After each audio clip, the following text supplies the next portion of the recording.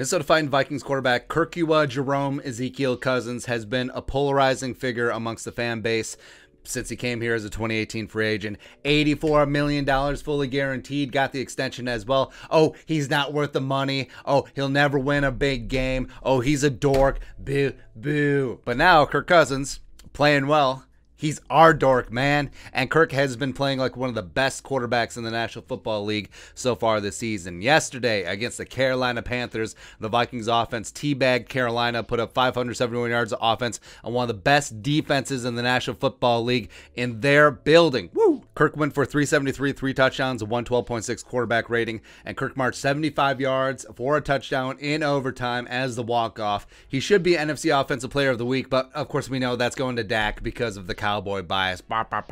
Yeah, 2 weeks, 2 full weeks we'll get to hear about, oh, America's team is back.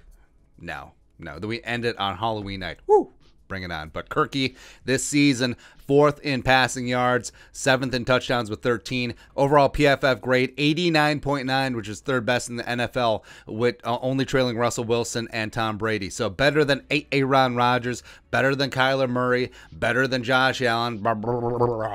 A quarterback rating 105.6, 8th in the league. EPA, which I don't know, is a stat that I'm not smart enough to follow, but 33.8, 10th in the league. And Kirk Cousins has had some huevos, massive huevos rancheros, when it really matters late in games this year. Look at these big boy drives. 60 yards at the end of regulation to set up the Greg Joseph tying field goal to send it to overtime in Cincinnati. And then he was leading them down 24 yards into field goal range in the Queen City, and then the Dalvin quote-unquote fumble. If I could add more quotes, I could. Actually, I can, because this is my channel, but whatever.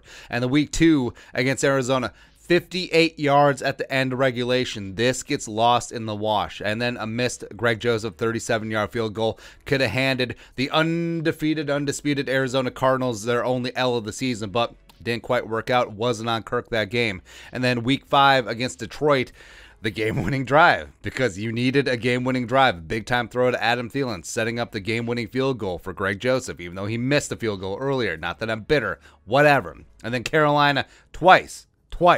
So after the defense gave it away now, and Greg Joseph missed an earlier field goal, Kirk and the offense marched 46 yards down the field at the end of regulation. Greg Joseph missed again. And then in overtime, Kirk and the offense was like, F this, F you. You're not getting the ball back. We're not relying on the kicker. 75 yards straight into the teeth of one of the best defenses in the league. Woo!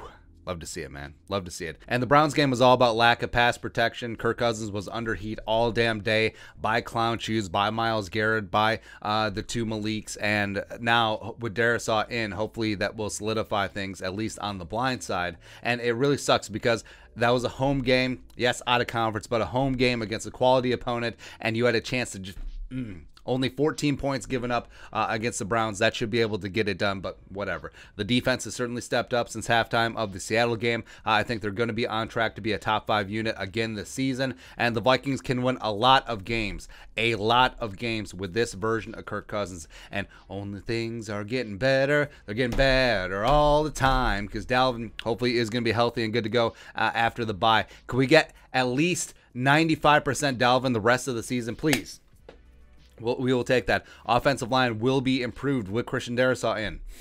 Maybe Wyatt Davison. I don't know. That defense will be squared away. Hopefully the special teams, especially kicking in key spots, can get its stuff under control. So the table is set.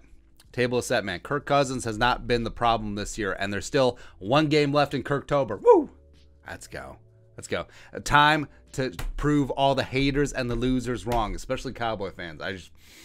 This is going to be a long-ass 2 weeks, man. It's going to be a long-ass 2 weeks. But your thoughts are our thoughts. Kirk Cousins playing like one of the best quarterbacks in the National Football League. No cap. None. Let us know in the comment section below. Subscribe for daily Vikings takes. Want to support that work? Put a little something in the Venmo. Give me money. But until next time, Skull Production Value.